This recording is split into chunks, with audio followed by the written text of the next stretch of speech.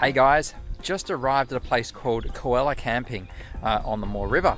I've stayed nearby before at a place called Mystic Acres, so I'm familiar with the area. It's beautiful, and I'm here solo. And I'm here to do one thing, and that is test a new product. I don't know about you guys, but I've never heard of an air swag before, so the thought of that appealed to me. A company called Vic Off-Road reached out to me recently and they said, hey, would you be willing to review our product? I said, sure. It needs to be honest, as always, so if it's a great product, I'll say it's a great product. If it's not, I'll also report back on that as well. So we're going to get straight into it. We'll look at the size, we'll look at the comfort, and then I'll also sleep in the swag for tonight and report back in the morning.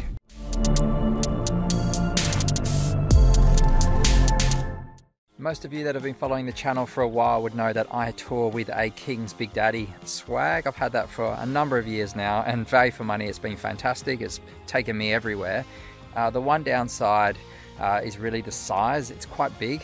In fact, with my electric slide in the ute, I can't actually run it vertically. So I have been considering maybe something a little bit smaller in the future, particularly if I do a trip with a friend and the two of us are in the same car. That is one of the claimed advantages of a pop-up swag. So I'm keen to actually see how that works out. I'll show you now how much room it actually takes up in my vehicle.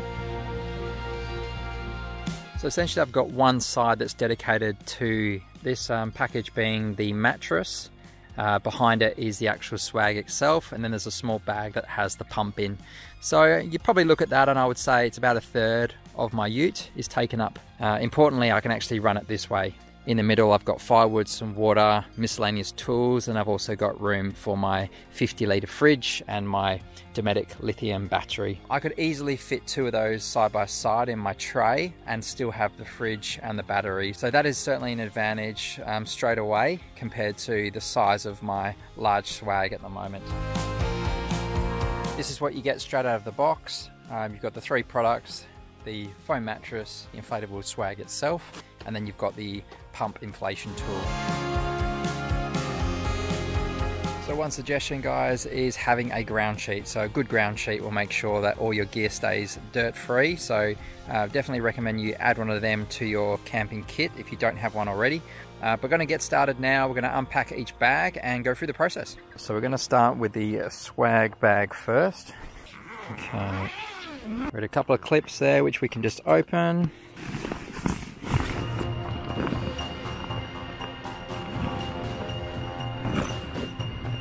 This is our second bag, which we're just going to open now. So inside we have a pole, that's for the awning. We have our pump, and we have a little pouch here with some guy ropes and some pegs. Over there is our foam mattress. We'll add that in last. It's always the way, isn't it? You start to set up your tent or your swag and it starts to rain. So I'm going to try and get my skates on here and do this quickly so everything's nice and dry for me tonight when I sleep. Alright, so let's pump this thing up. Here's our inflation area. So what we want to do is just screw the top on here, and then we're going to connect our pump into that hole at the top. So the rain's got a bit heavier during the install, so I just had a bit of a break for a minute. We're going to let it pass and then we'll get back to phase two, but at least you know it's going to be properly tested in this review. Okay, after our short rain delay, we're back, so now I can get on to that inflatable mattress.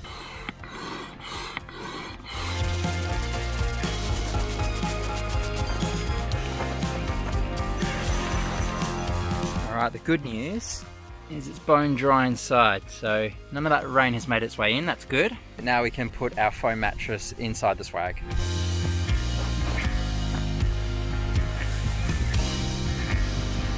It does have a really nice feel to it, this foam mattress. So it's 7 centimeters thick, but it's got a nice plush sort of feel. So that should be reasonably soft during the night, but keen to test that out.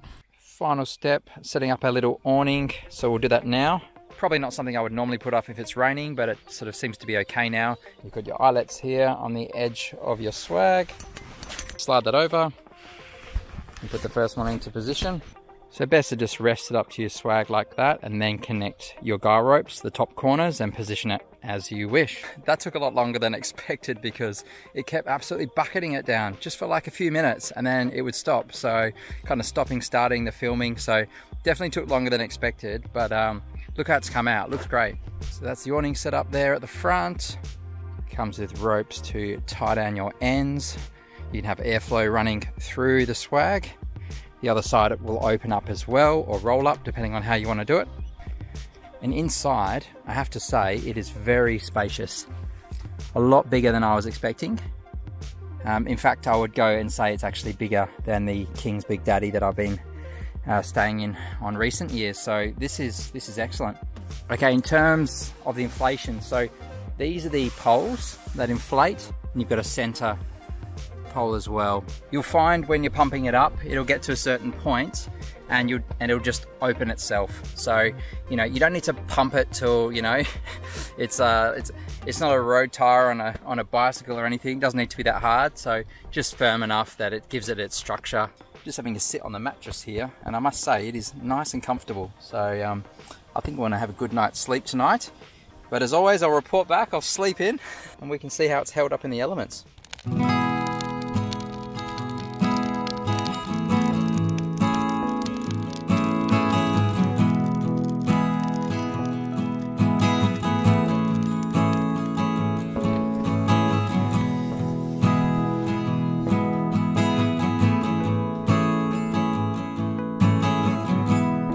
Guys, I've just woken up.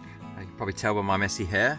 So we had a bit of rain before bedtime. You can see the outside of the swag's quite wet, but I'm bone dry inside, which is excellent. So I actually had a really good sleep. Mattress was comfortable. It was a really cold night, so I was tucked away in my sleeping bag with an extra blanket. But I wouldn't say it was any cooler than my normal swag. It was just a really cold night. But everything held up. Everything, even the sides of the swag, inside at least, are dry, but the exterior is quite wet. There's a little bit of condensation on the inside of the swag, but nothing that has dripped down during the night. I might not do a proper pack down today and put everything back in its original bags. The reason being is it has been so wet, and this will need to be dried properly. So I'll likely reset it up back at home and let it all dry and air out. Obviously we don't want mold to build up. But yeah, happy with a good night's sleep. Bit of bacon and eggs in the morning always goes down a treat, doesn't it? The sun's actually come out, so I think it's going to be a beautiful day today. So just giving it a bit of time to hopefully dry out the swag. Yeah, I'm just going to sit down and enjoy some brekkie, and then we'll have a bit of a chat about the overall experience and I guess the inflatable swag versus a traditional swag.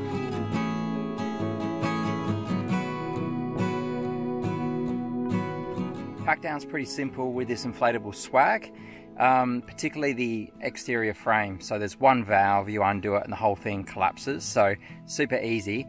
I would say the hardest part of the pack down is actually the foam mattress, because it is a full foam, it's not a self-inflating mattress.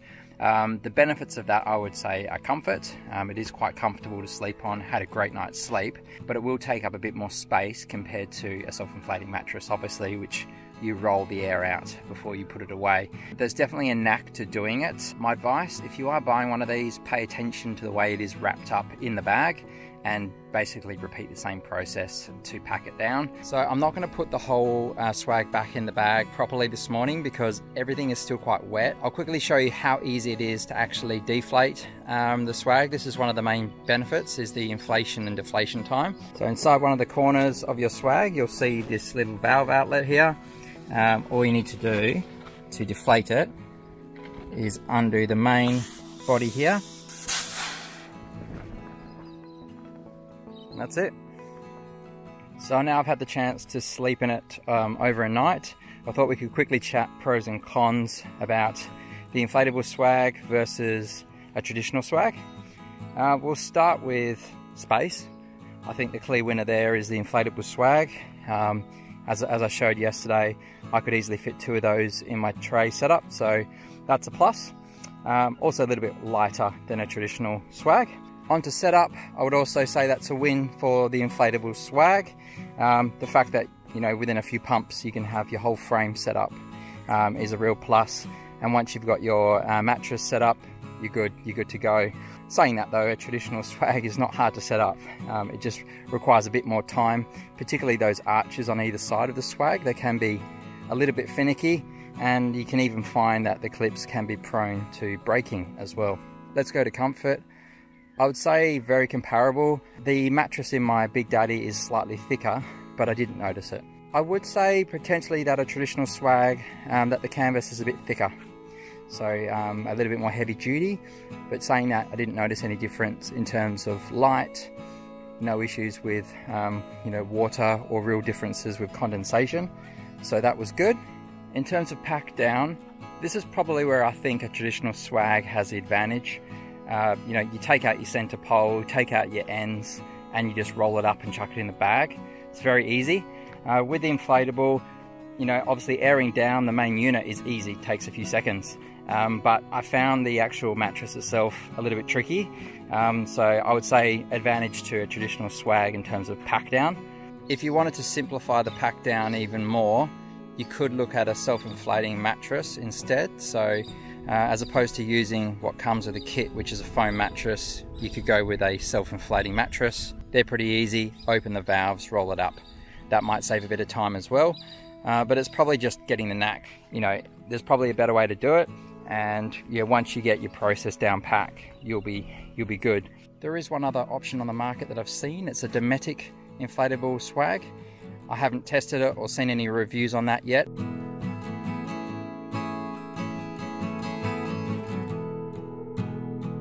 The question you're all probably asking is, would I recommend this swag?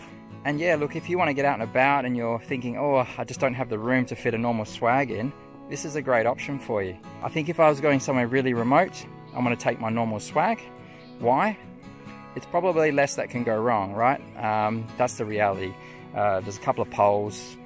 If a pole breaks, I can fix it, and I'll be all good. You know, these seem pretty robust, but you know, there is an inflation element there, and you know, if that was to burst somewhere really remote, I don't know. I guess I'd have to think about bringing a repair kit or something along with me. I enjoyed my one night away, and I guess you guys got to see it properly tested in the wet to really see how it holds up. I woke up dry, that's always a good thing. But yeah, love to know your thoughts. Would you consider getting one? What do you think of the pros? What do you think of the cons? Drop me your comments below, I'd love to know. It's great to see new innovations coming into the camping scene all the time. Guys, as a small way of saying thanks for your ongoing support, I'd like to give away this inflatable swag. To win, simply drop a comment below, and next Sunday I'll draw the lucky winner. I'd love to know how you plan on using this inflatable swag as well, so please let me know below in the comments. Collections available within the Perth metro area, so if you win and you're outside of the metro area, you can organise postage for the item. But good luck if you're going to enter, and I'll see you all in the next video. Bye.